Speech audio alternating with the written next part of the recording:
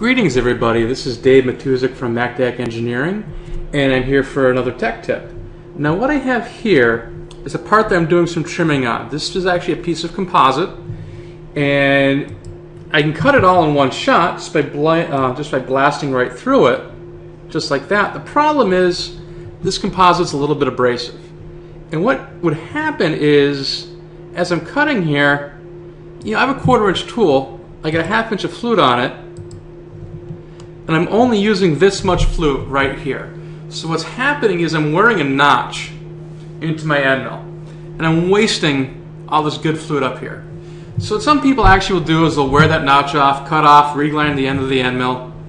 It's not worth that effort. Let me show you a cool little feature here a lot of people in Mastercam might not be aware of. It's been in for a couple versions now, and what it is, it's called Oscillate. So I'm going to go here, and in my contour type, I'm going to set it here to Oscillate. And I'll show you these two options here. There's linear and high feed. We'll do linear first. And maximum depth, the maximum additional amount of depth to add to that cut. And let me show you what that means first. So I'm going to set this here to be, I'll do 0.1. And this is the size of the oscillation. And I'm actually going to shrink this down to 1 inch. So what I'm going to do here is regenerate that. Let's look at the side view here, and you can see these little oscillations that move up and down. Now what's going on when I do that is the tool, as it moves along the piece, as you can see, is oscillating up and down in the Z, and that allows me to use more flute on my end mill. So what I can come in here and do here is I want to use a little more flute.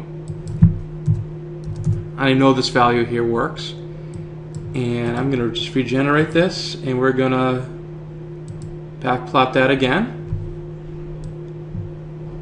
So you see I'm using almost the whole flute of the tool. Now what might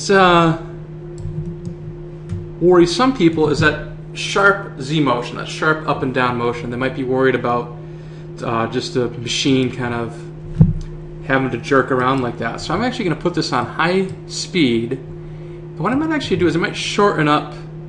Let me make this distance a little longer actually.